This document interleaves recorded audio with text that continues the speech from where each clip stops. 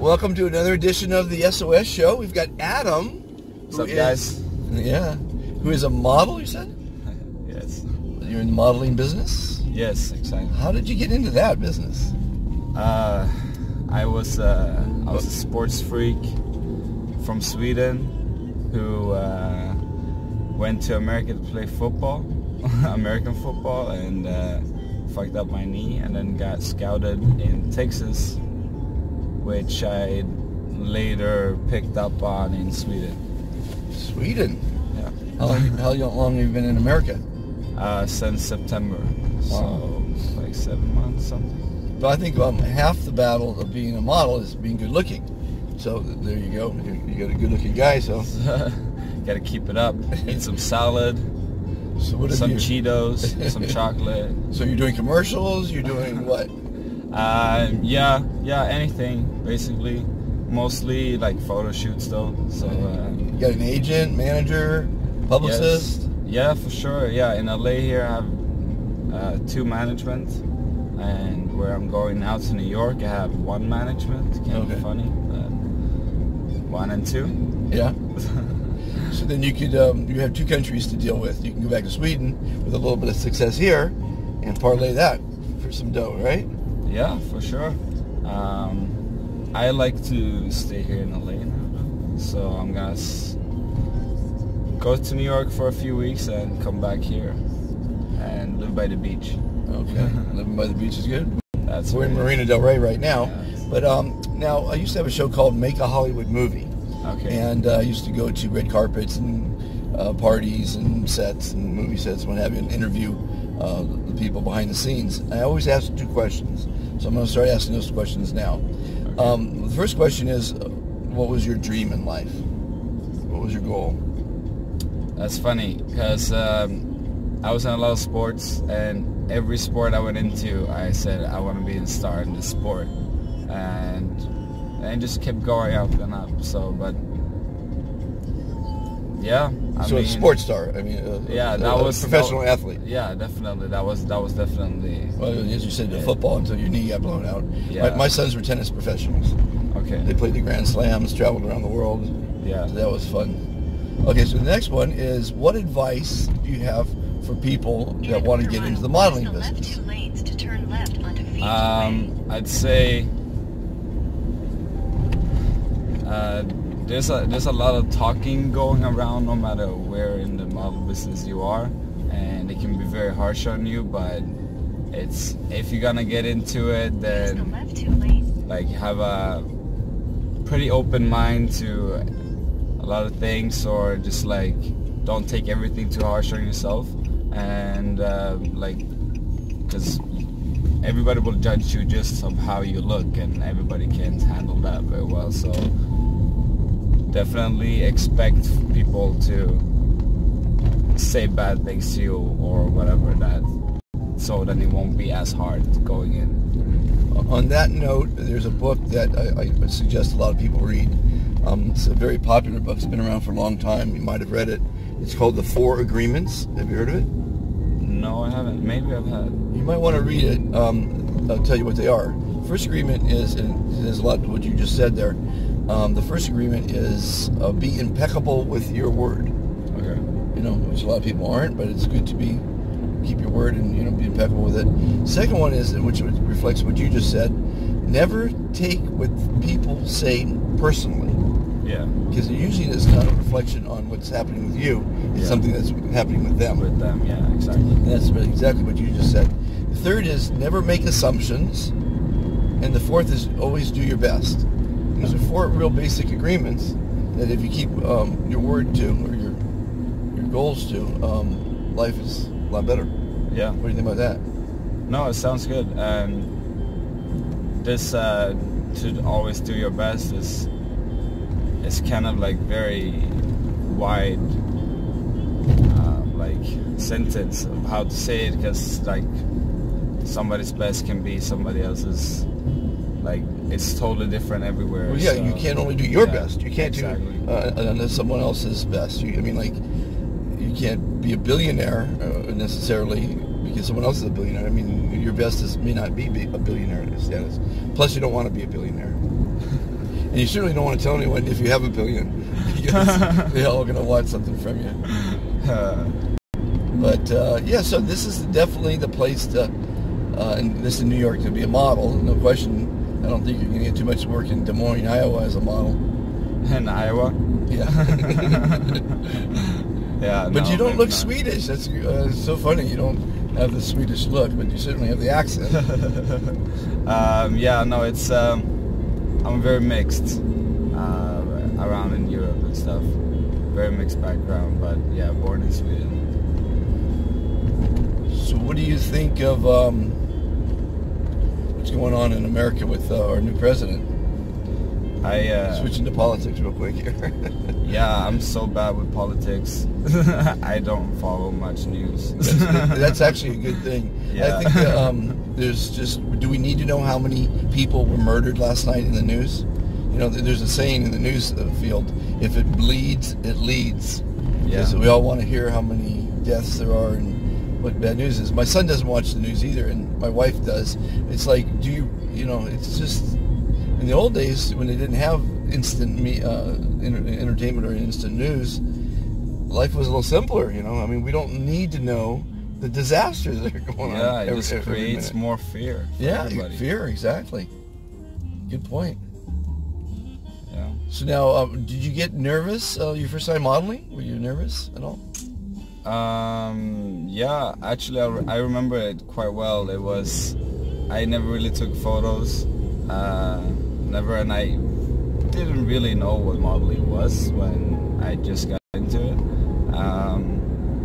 But even though I wasn't, like, had never taken photos before or weren't very good at it, and everything just changed when it was a professional photographer taking photos of you. Even if it was outside, like I had to be in a fountain in the middle of the city in Gothenburg, and I kind of like stripped my t-shirt off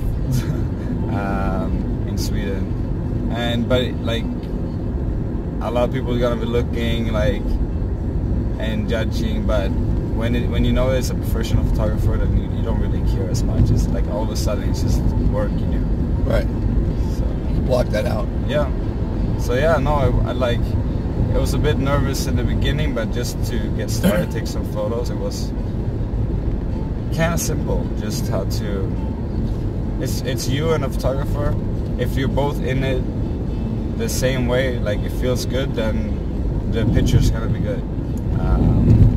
So is there a website that our audience could check you out on? You can follow your career? Twitter, yeah, Instagram? definitely. You can follow me on Instagram. It's that European man. You'll find it, and yeah.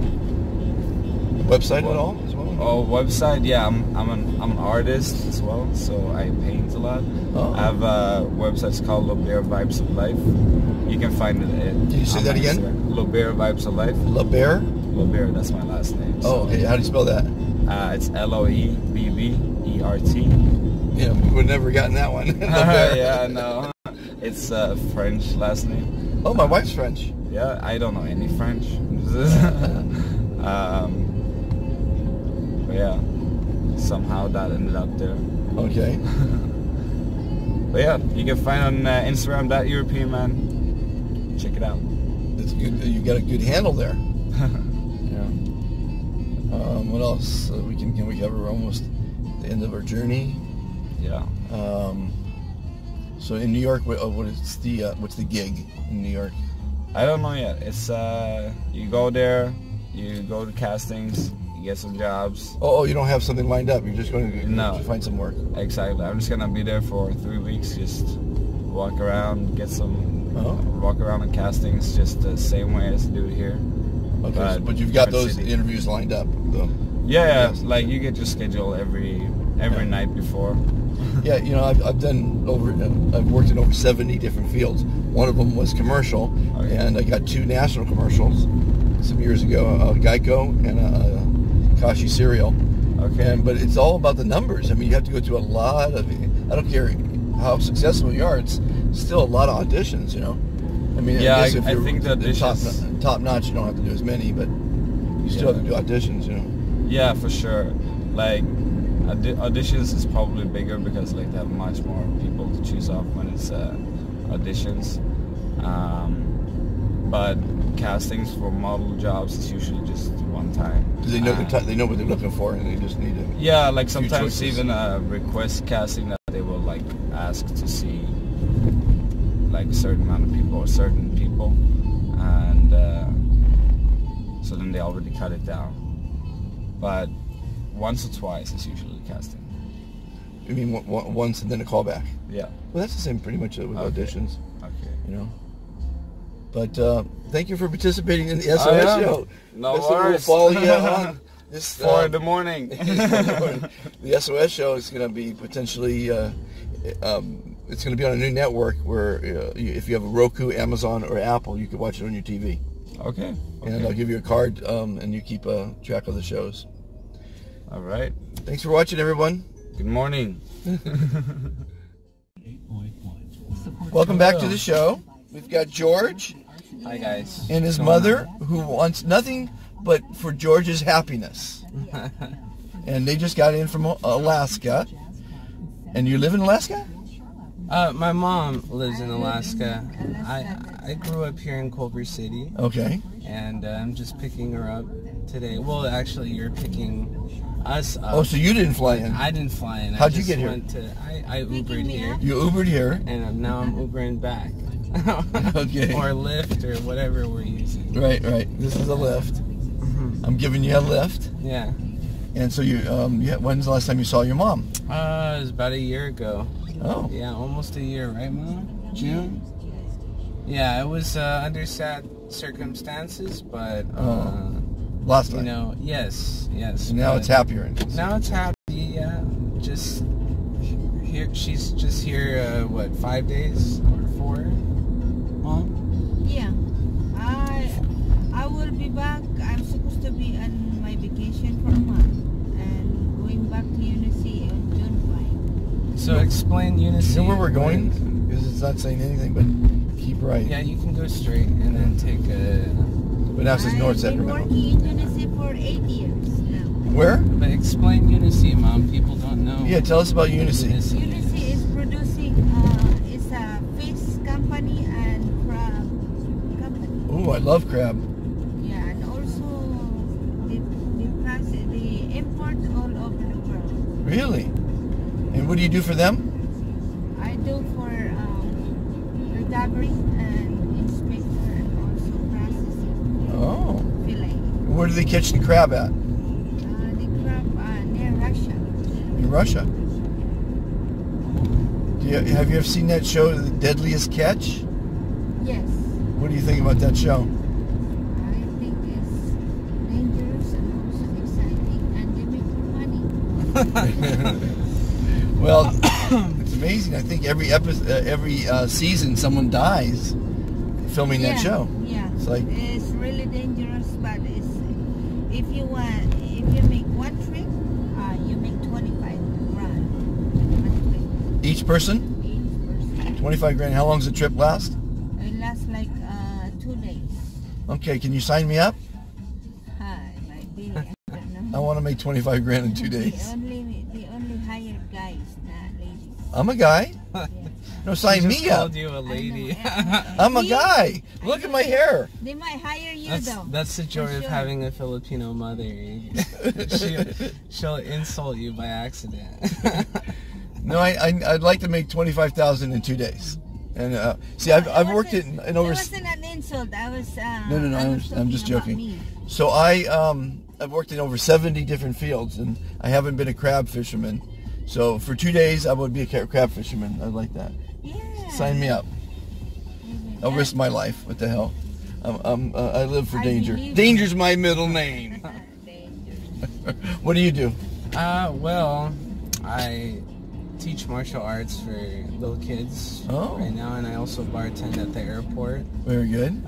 Those I consider my B jobs. My A job, I am an actor, and I also do stunts. Oh, wow. So I am slowly getting back into it. I had to take a little break, but that's what I'm doing right now. Okay. They're opening up a new P.F. Chang's at the international terminal. Okay. So I've been working at a caviar bar. Champagne and caviar. Oh, I actually have the best caviar in the country. Oh, really? Yeah, I sell to some very high-end clients. And what's it called? Our place is called Petrosian. I know Petrosian, yeah. Okay. I should show them my caviar. They'll probably want to buy my caviar. It's from the Mears River, wild caught. Okay. Off the shelf, delicious. So when you mean wild caught, you go out on a boat yourself and get it? You have someone else I don't. do it? I mean, it's in Russia. It's caught in Russia. The Mears River's in Russia. I mean, you produce it yourself, or? Well, the people that I represent. You know, I don't do anything myself. Okay. Except, yeah, because I was reading people. the history about it, and it's a pain in the ass to harvest. So. Well, you know, some of them kill the sturgeon, but some of them just milk them, and because they're 20 years old. They just open them up and take the eggs out. It's like abortion, you know, not abortion, but a C-section. That's so crazy. Yeah. Now, caviar is one of the healthiest things in the world you could eat. I could send you 3 pages of all the nutrients in caviar, because you got to figure it's an embryo, which has all the nutrients for life, you know. But it's off the charts how healthy it is. Is it considered too salty for everyday use? No, not at all. I eat it every day when I have it, you know.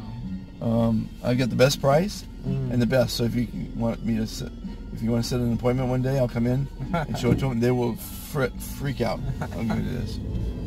You know, I tried the kitchen caviar because all the expensive caviar is in a tin. Right. So when we open it up for the guests and then they enjoy it. Right.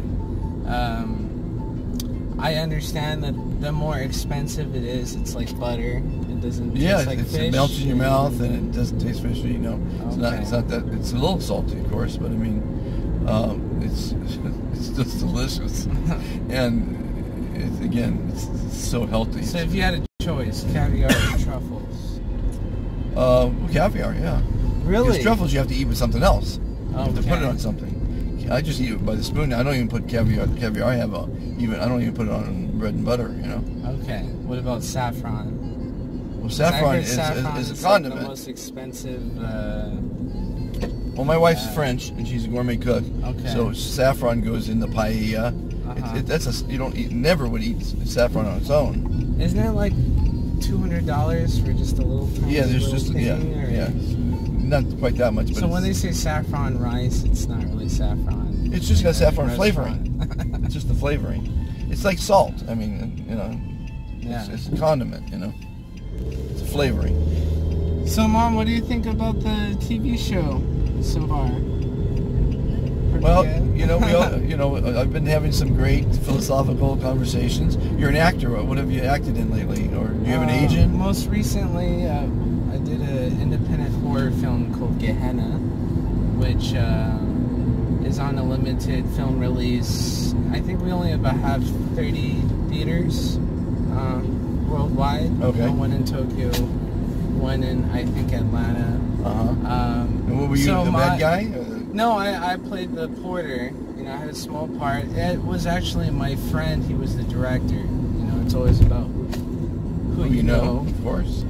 So that was his first feature. He's actually a very famous practical effects artist. Okay. For basically all the monsters that you've seen in a movie, he made them. So Hellboy or Pan's Labyrinth. Okay. He sculpted all those creepy. Oh. So actually, we hired an actor, a very famous character actor named Doug Jones, who actually played the amphibious man in Shape of Water. Okay. So, and it won Best Picture. Yeah. So, did you think it deserved Best Picture? What was your favorite picture for the year? I didn't see all of them, but you know, I think Guillermo del Toro he put in enough work that, you know, I think he deserves some recognition. But it was cool to have an Academy Award-winning actor be part of our really small independent film. Sure. And we shot it in Saipan, which is the Northern Mariana Islands. Right next to Guam. Okay. So the budget was a little less than $1 million. And we did a Kickstarter. I mean, we can't really believe that we actually did it. So we're hoping for success, but everything starts off somewhere. So, Journey of 1,000 miles Yeah. begins with but a single step. have you ever been to Saipan? No. The furthest I've been lately is Mauritius Islands, Okay. which is pretty far. It's funny. It's a lot like Philippines, but it's a United States territory. It's near the Philippines, because my geography is horrible. So, Mom, where's Guam exactly? Near Philippines. Is it south or north? North. North? Okay, so then if it's north of Philippines, Guam, and we took Saipan from Japan in World War II, so it's gotta be south of Japan. So it's right stuck in the middle, and I think Guam is over here, and then Hawaii is a long ways away. Okay. So So you spent a couple weeks there then on the shoot? yeah, we were there for like 2-3 weeks, and I acted for 1 week, and the other week I was a production assistant. So 2 hats? that was more like being a 12-year-old slave. Like, you know, if they tell you to get coffee and there's no coffee, you're not supposed to say there's coffee, and that there's no coffee, and you have to find it, and it's a ridiculous. Hey, that sounds like a good... It's like hazing, you know? They want to get that production assistant up to speed. Now, as an actor, do you have any ambitions to write? Well, 'Cause, you know, it's all... in college, you know, they always made you write scripts and short stories and try to act out your own stuff. And I always felt like I can write, but I don't have the talent like I've seen other people have it. So I much prefer to stick with the martial arts and the acting and let someone else write. So let's get back to martial arts. Let's get to martial arts. I had a friend, Hector Pena. Mm-hmm. This is 30 some odd years ago, and he was the 5-time world welterweight kickboxing champion. Oh wow. And that at $1.50 got him a cup of coffee.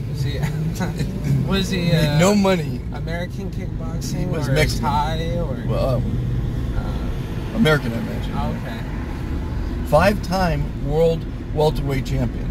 And I mean, It's not easy to do it once, let alone 5 times. Yeah. You know, so he was badass, but yeah. I guess maybe back then it wasn't the biggest sport because, again, that was over 30 years ago. Yeah. Well, and 30 years ago, people had a more old school mentality too. Uh-huh. You know, They didn't have the social media and all the different distribution channels there are now. And you know, even competition right now, look at basketball. You get a 140-point game instead of an 80-point game. Right, right. You know, people are more about the sports and the points and the image versus the actual martial arts itself. So, Mom, let's talk to Mom a little bit. Mom, Yeah. how did you get from the Philippines to Alaska? I was married to his dad. What's that? I was married to his father. Okay, and he brought you there. Yes, my first time here in the United States, I didn't even... This is her first time here? No. No, No, okay. I thought you said this is No, her first time. her first time. Oh, you didn't was speak when my English. dad Of brought course her not. over. That was 26 years ago. Okay. And how many children do you have? Only him, One child. one child. Yeah. So the Trophy pressure, child. So the pressure is on me to not make any mistakes. Are you looking forward to having grandchildren? Yet? Someday, yes. Someday? Someday. Someday. If it comes, it comes. That's right. Yeah. You think it's gonna come soon, or you think it's gonna happen I 10 don't years know. from now, Mom? I don't know. Well, I guess the first step is to fall in love. Are you in love? No. No? No, Okay. I'm not. On the prowl? I've been in love once, but not recently. Fall in love is easy. Falling in love is It easy. is? Staying in love is tough. Yeah. It's too quick to go, and also it's easy to break. Yes, it is. Now I speak English a little bit. You speak very well. Where in Alaska do you live? I live in Dutch Harbor. From Anchorage to Dutch Harbor. How is it? Dutch Harbor? Dutch Harbor Dutch is Harbor. the last. Dutch Harbor. It's the last small island of Alaska, and it's a lonely place. You only have 2 stores, Safeway and Alaska Ship. That's about it. 2 stores. Nowhere to go. Nowhere to go. And she doesn't use social media or play video games or... So I don't know how she does it. I don't have internet. I don't have Oh my any kind goodness. of- You're old school, huh, Mom? That is old school. I don't have. Do you have running water? Of course, I have. My job is they pay for, they do laundry for me, they cook for me. Oh. It's free. Oh wow. Yeah, they clean my room. All I have to do is just take a shower and go to work. Is that right? They don't pay much, but still a little money, and also save a place to stay. And they pay your rent. Yeah, the rent is free. So you have basically, you're working for room and board. I have a nice room. Also, I live in the 4th floor. Are there a lot of people that work for that company? It's 1,200 employees. 1,200 employees. And they make crab, they catch crab, Yeah, and they export it around the world. yes. They make caviar also, raw. They make it, but export to Japan. Well, I've been looking for chicken, because I do all kind of different things, as I told you. Chicken. Chicken for chicken feet and chicken paws. You like the movie Chicken Run? Chicken run, I don't know about that. You've never seen it? Oh, it's a long time ago, man. 1999. It's claymation, animated. Oh, no. But with, you know, the clay. Yeah, yeah. What's it? Wallace and Gromit. You know, that type of... Anyways, highly recommend that movie. If you're into chicken. No, just want to sell some chicken, that's all. But so can you give me some good pricing on caviar and crab, Mom? They don't sell it to the public. They Oh. only sell it by boat. By container? To Costco. Full boat. Full boat? Full Well, boat. no, I'll buy a boat. If it's like 250,000 pounds, Yes. that's this only sold by one customer. How much is that? 250,000 pounds, Mom. I had no idea. 5 for million, one caviar or- is $9. $9 for We're producing Polak. Polak is the most expensive product that we have. Cod. Pollock? Cheaper. Pollock? Polak. Which Yeah, is Pollock, yeah. Polak P-O-L-L-O-C. is sold by McDonald's. We're the ones supplying for McDonald's and Costco. Oh. She supplies the fish for McDonald's. Those filet of fish sandwiches. Yeah. Right? Yeah. So it's Pollock, yeah. Polak. Well, no, I could actually buy a ship But of... the caviar goes to Japan. And Are you selling to China at all? Because I could sell to China. They don't deal with China because they're cheap. That's true. Okay. That's the thing too. Our The caviar crab and is sold the Trojan. in England and also part of Europe. For the Red King this coming August, Red King they sell for one piece for 1,500. Wow. So maybe I'll make a connection and sell some fish and caviar. Anyway, thanks for tuning in. This is all for this episode. And George, it's been great talking to you. was Good a luck in pleasure. your acting and Thank you. kicking ass with the martial arts and pouring drinks and serving caviar. A man of many trades. Thank you, Mom, for Thank you very participating. much. Nice meeting you. Happy lift. It's a good show. Thank you.